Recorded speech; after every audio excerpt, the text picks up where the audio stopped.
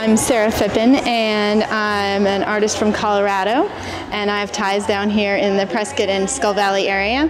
And I paint primarily in oil, but I also do some bronze sculpture. And the painting I have here today is from a canyon that I went with some artists and we rode up. It's a tributary off of the Colorado River.